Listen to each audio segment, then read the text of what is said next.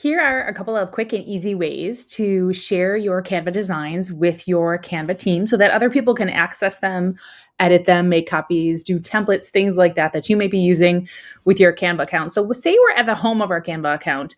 When you have a team, you can invite people to it by email. That way they can access your designs. But when you generally start a team, if you don't have any projects shared with them, their team area is blank. So here's, for example, just a couple of designs that we have in this particular account. And I'm going to make sure that the person who owns this team, her name is Liz, can see the designs that I create. So I've been added to this team. I can create any designs that I want, but she won't be able to see them unless I share them with her. So for example, we're doing this brand board right here. We can click on the design, it opens up, and here's one simple way that we can go and make sure that then when I finish this design, she has access to it. So we can go to share. And then right here, we're going to see this collaboration link. You want to make sure that on the drop down that it is access to that team. And there's two drop downs here to make sure that she can either view it, comment, or edit it, of course, as she needs to.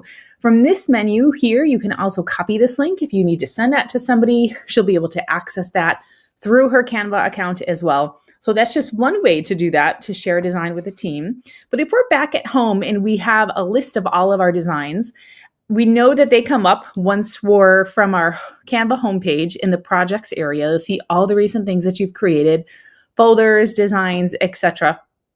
We can hover over one of these designs, the recent ones that we have had, and we can share from here as well. So here's two ways to share with a team. You can click the drop down and you can first copy to another team. This allows you to make, like it says, a copy of this specific design to another Canva team so that person can have access to it. Again, so that it shows up in their team area in their account. So we go ahead and click that. You can select whichever team you're going to copy that to and go ahead, pick one and click copy. That will create that design in that other person's Canva account. But another way to do that is to click the share just from here simply, similar to what we did before, but just an easier way from the general projects screen where they are all listed.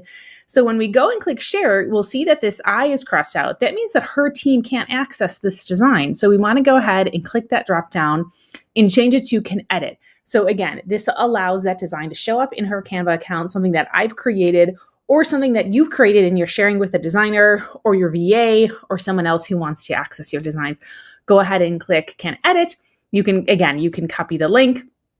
You can select some different drop downs here as well. There's another way to share, of course, making sure that the team can see it. So you can go ahead and share designs a couple of different ways from your Canva account. When you're in projects, again, click the three dots, select share from the drop down there. You can copy it to another team from here as well. Or when you're actually on a design, you can go ahead to the share link and make sure that someone has access for collaboration as well.